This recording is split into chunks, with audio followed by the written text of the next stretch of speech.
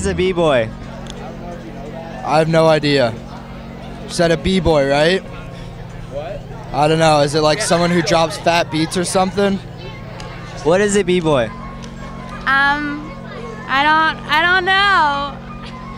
What is a b-boy? Is it some type of exotic dancer? What is a b-boy? A person who spins in circles. What is a b-boy? A b-boy is... What's a b-boy?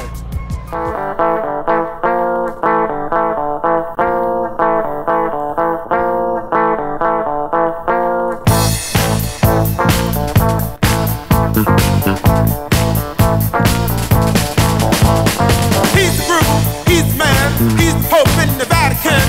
He's the groove, he's the man. I'm Matt Pham. I've been breakdancing for 5 years. I'm Matt Wolfeck. I've been breakdancing for about 3.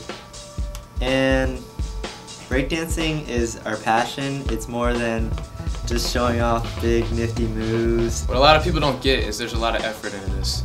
You have to listen to the music. You have to practice your steps. You gotta know what you're doing. Usually when I dance, I feel kind of at peace about everything around me. It's a good getaway from everything that's going on in your life.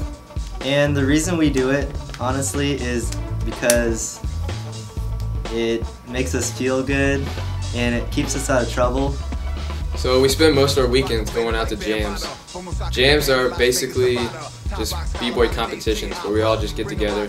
We practice pretty much every day and we work our ways up the ladder to do well at the gym. So there's a bunch of different different types of dancing.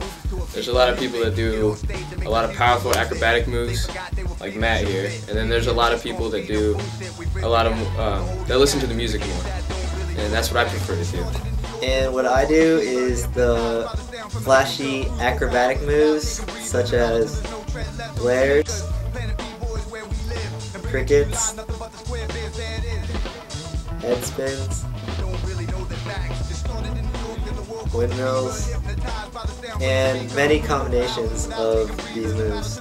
Now you know what we love to do and how it affects us in our everyday lives. So get up and find what drives you.